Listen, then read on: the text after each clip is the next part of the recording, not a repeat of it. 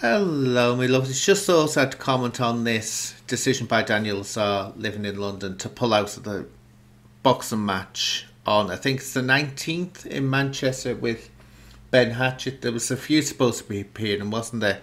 Decca Heggie and Gary Fairby as well, but it looks like that's not happening either.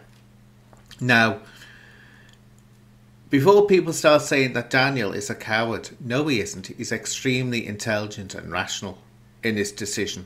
Look, the odds are stacked well against him.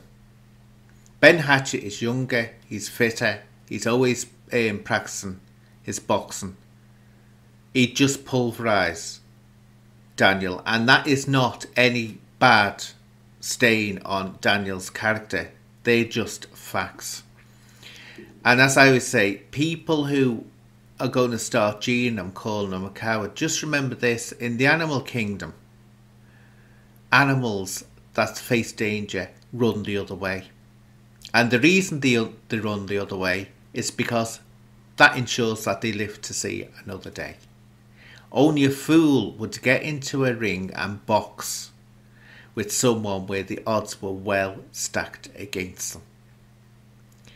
And also this trend that's going round of offering to have boxing matches with people that you disagree with is giving out totally the wrong message to youths if, like Ben Hatchett, you want to influence the way youths think and stop them going into a life of crime.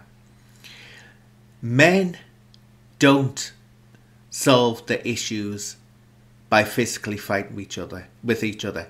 They solve them by debate, because men, grown adult intelligent men, have too many responsibilities. They can't afford to be laid up in hospital, or they can't afford the risk of being killed over a petty argument.